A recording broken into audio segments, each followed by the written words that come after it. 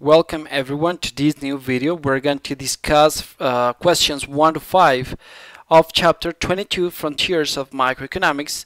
This is a book of Gregory Mankiy's Principles of Economics 7th edition. So the first question says, each of the following situations involves moral hazard. In each case, identify the principal and the agent and explain why there is asymmetric information. How does the action described reduce the problem of moral hazard? When we talk about moral hazard, remember the information that we presented throughout the chapter is something that there is a risk inside the situation. Because maybe in order to pursue better results, you avoid being correct. You avoid being behave. Just because it's better, you will have better results in that way.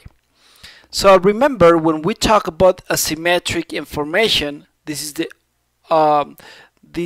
the other case of symmetric information, where both parts they have the same quantity of information. So this is when one party has more information than the other.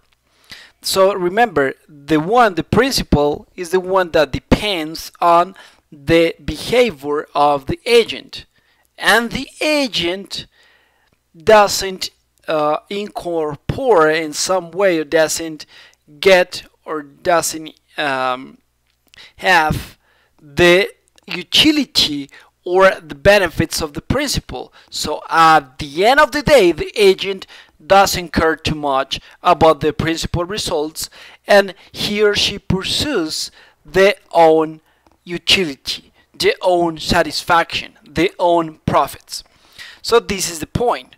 So for example, the first case, when we have landlords require tenants to pay security deposits. So who are the agent, or who is the agent and who is the principal?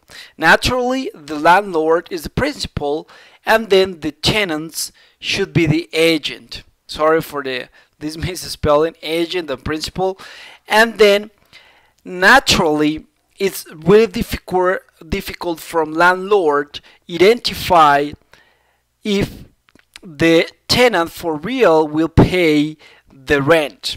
So this is the point of asymmetric information, because obviously the tenant will say, okay, I will pay for sure, but you don't know that the unique party that has that information are their own tenants, because they really know the economic situations and then the action that they will follow. Because maybe it's not just because of economic situation, it's maybe because they are kind of irresponsible, disorganized, and culturally behave in that way.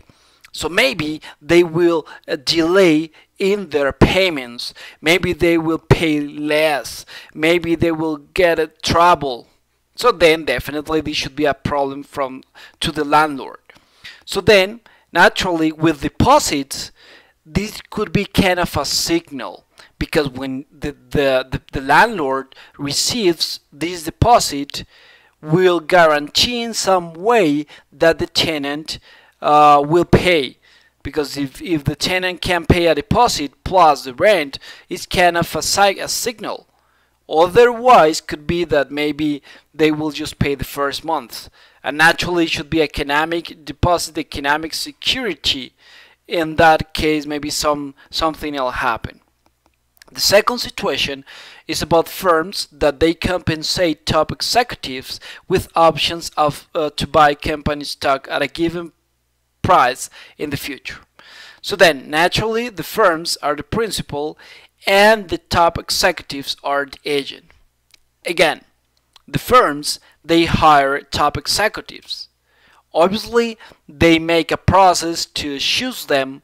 However, they cannot identify for real if they will exert effort or not. So then, a way to include the utility or the profits of the firms inside the effort of the top executive plus the salary should be the stocks, right? In that case, represented with options.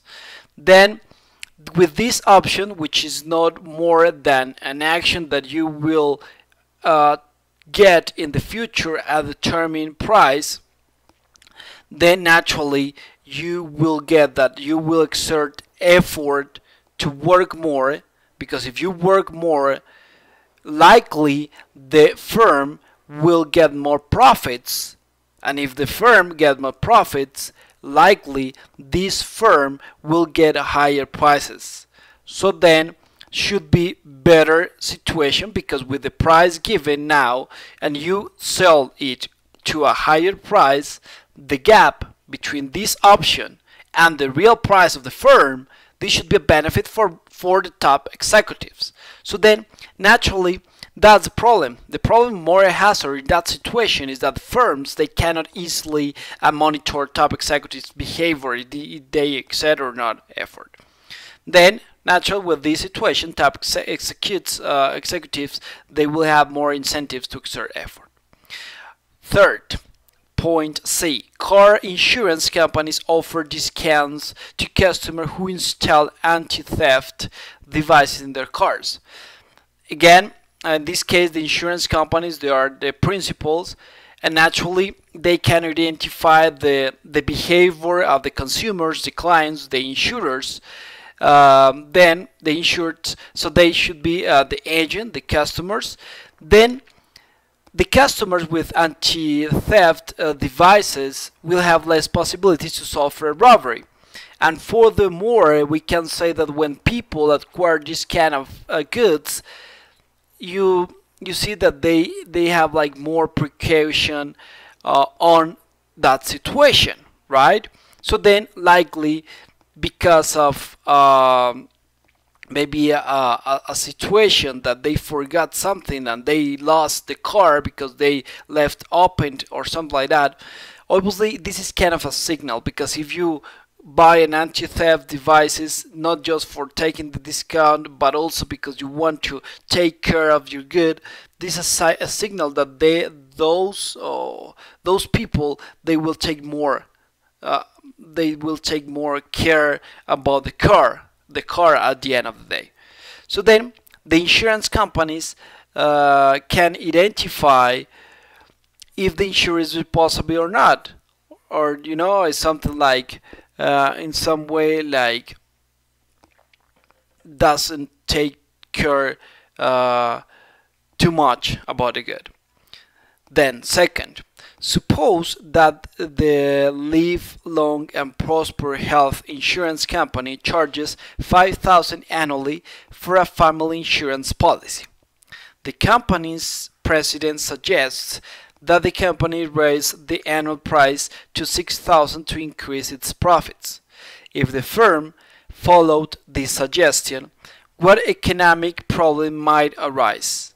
Would the firm's pool of customers tend to become more or less healthy on average? Would the company's profits necessarily increase? This is a really interesting question that you can take in different angles. So naturally I would say that there are different answers, but let's see if you share our answer. So naturally, when the price increases, some people will avoid paying the insurance, right?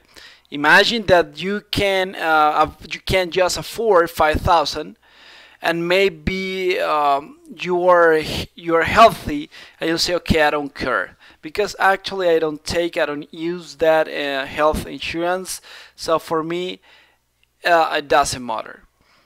And then could be the case that maybe you really need it because you are unfortunately an unhealthy person, so you say, okay, I will pay that. So then could be that case, but I would like to avoid in different part, because maybe the ones that will not pay tend to be the ones that they don't need too much, right? But actually it will depend on the pool of people that they pay that insurance. Let's split on two groups. The first group, imagine that we have a group that they are risk averse. What does it mean? It means people that they prefer to avoid taking risks. So when they avoid it, they prefer to be insured naturally. So they prefer to pay. Now we need to review it inside that group. Who are they? They are healthy or they aren't? Then, if we have naturally more healthy or we have less healthy people inside that group, then the other group, the other situation should be that we have risk taker. A risk taker is a person that prefer to, as the name says, to take risk, right? So if you are healthy enough, you say, okay, I'm going to take it, maybe. So then, there should be the case that they're more healthy and they are less healthy. Naturally, when we have more people that they are more healthy and they are risk averse, so they are not going to take too much, or we are not going to have too much claims, right? So then, and they will pay more. So naturally, the increase of the income or the profits should be guaranteed. If we have more less healthy people, and naturally we pay more, right? And then the situation of the claims should be the same as before. The income compared with before should be higher. Please apologize, because his should be higher, because at the end of the day you are going to receive more money and you are going to assume the same claims as before. Then the other situation, risk taker, what do? Naturally, they avoid taking this claim, this insurance, so they are going to avoid paying more, so they are not going to take it, and then the income should be lower. In this situation of less healthy and they are a risk taker, so then again they are going to avoid taking this insurance, and the income should be lower, or it depends, should be kind of ambiguous better, because if this $1,000 that maybe some people will pay compensate in some way the less healthy people, but let's say at the end of the day that because less healthy people, they will anyway pay less people to these $6,000.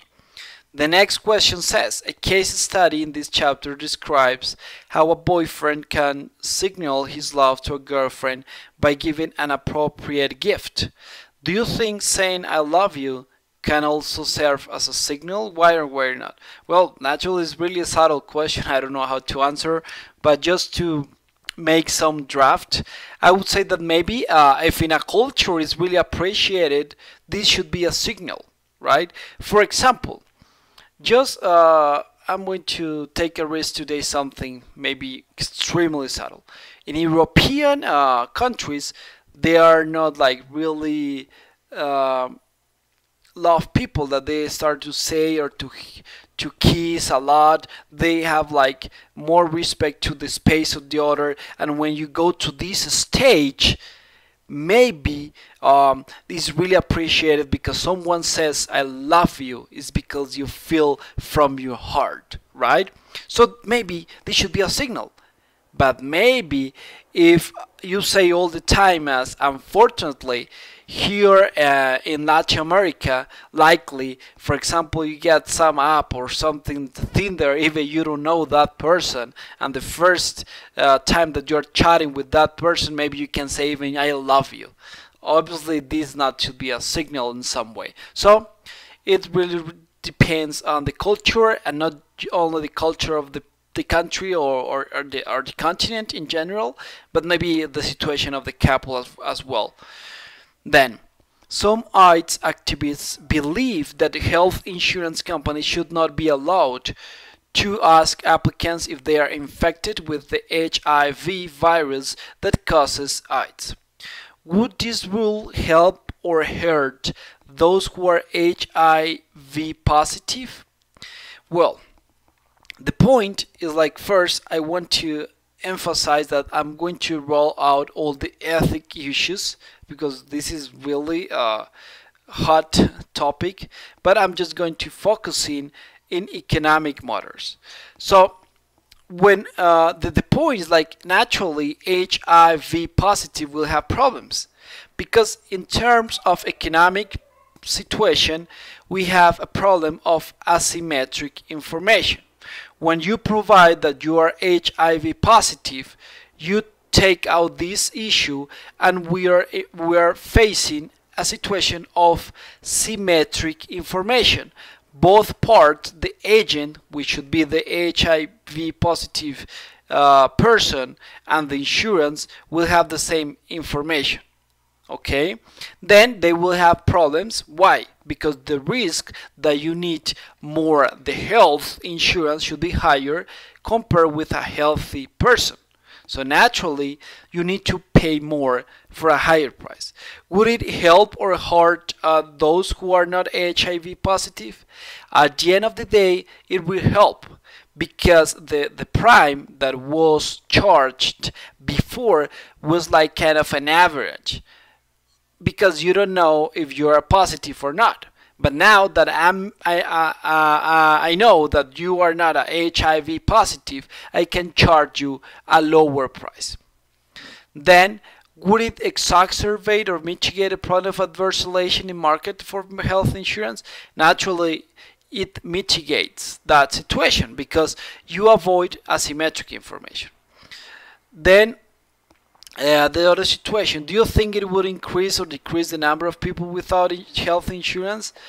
At the end of the day, maybe it will decrease, because from some part, HIV positive that they weren't HIV positive that they had before the insurance, they will still get the insurance. Naturally, they will pay less.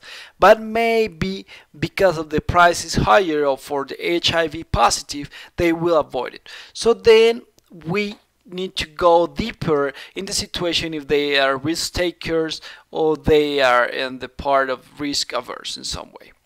The last question says, Ken walks into an ice cream parlor, and the waiter says, we have vanilla and chocolate today. Then Ken says, I'll take vanilla. Waiter, I almost forgot. We also have a strawberry. Ken answers, in that case, I'll take chocolate. So then what standard property of decision making is Ken violating? Then we need to reread naturally. This is the section of Onarro's impossibility theorem. Then this should be the independence of irrelevant alternatives, because obviously strawberry doesn't take part in this situation, because at the end of the day I'm just deciding between chocolate and vanilla. And then if it's a strawberry, what should I change if I'm going to take my decision again between vanilla and chocolate? Then first, vanilla is preferred to chocolate. Then, under third option, the strawberry, chocolate is preferred to vanilla. So naturally, it violates the independence of irrelevant alternatives. I hope it has helped. I know that this is kind of subtle. I really appreciate your comments. And then see you at next video. Bye bye.